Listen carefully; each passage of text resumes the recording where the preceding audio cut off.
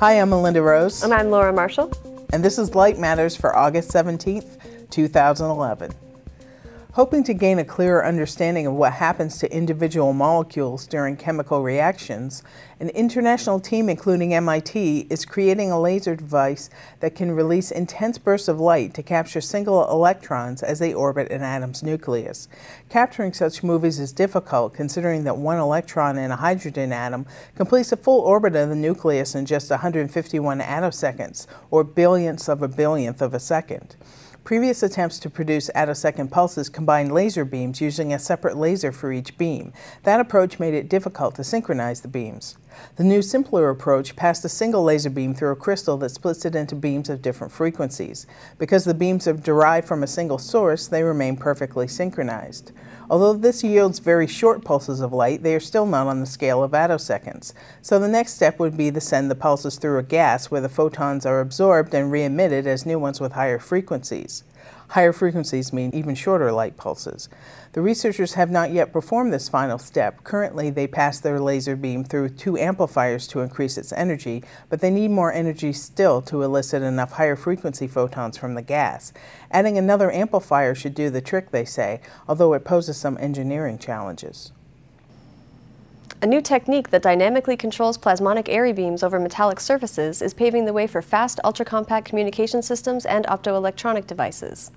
When Airy beams, which travel without diffraction in a curved arc in free space, are coupled with surface plasmon polaritons, or SPPs, they can be used to manipulate light beyond the diffraction limit. Until now, different plasmonic elements for manipulating surface plasmons were realized either through structuring metal surfaces or by placing dielectric structures on metals. These approaches are very difficult, if not impossible, to reconfigure in real time, which is crucial to optical interconnections in light-based computers and communication networks.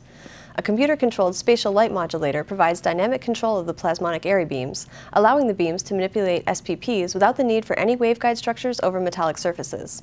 The technique is promising not only for applications in reconfigurable optical interconnections, but also for precisely manipulating particles on extremely small scales.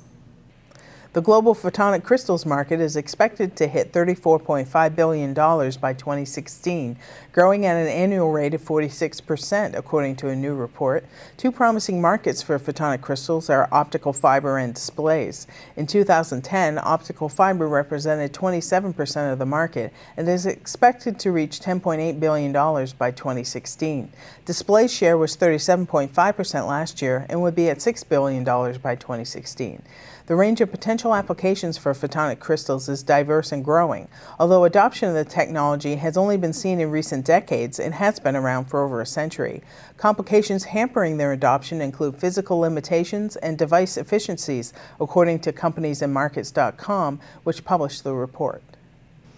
Well, Melinda won't be in the studio next week. She's going to be reporting for Light Matters from SPIE Optics and Photonics in San Diego.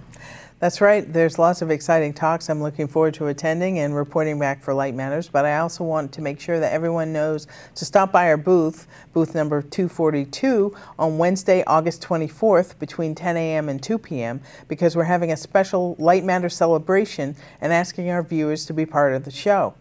We'll have our cameras set up at the Photonics Media booth, and we're asking you to stop by and tell us how light matters to you. We'll have great giveaways, and someone's even going to win a flat screen TV. So stop by and say hello on Wednesday between 10 and 2, and you might even see yourself in a future edition of Light Matters.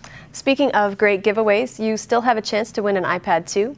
Anytime between now and September 30th, simply share the link to this video or any other edition of Light Matters with a friend or colleague, and make sure you copy lightmatters@photonics.com on the email you send, and you'll be entered into a drawing to win an iPad 2. We'd also like to hear from you. Please send your questions or comments to lightmatters@photonics.com. You can also follow Photonics Media on Facebook and Twitter. Thanks for watching, and remember, it's only 5 minutes to enlightenment.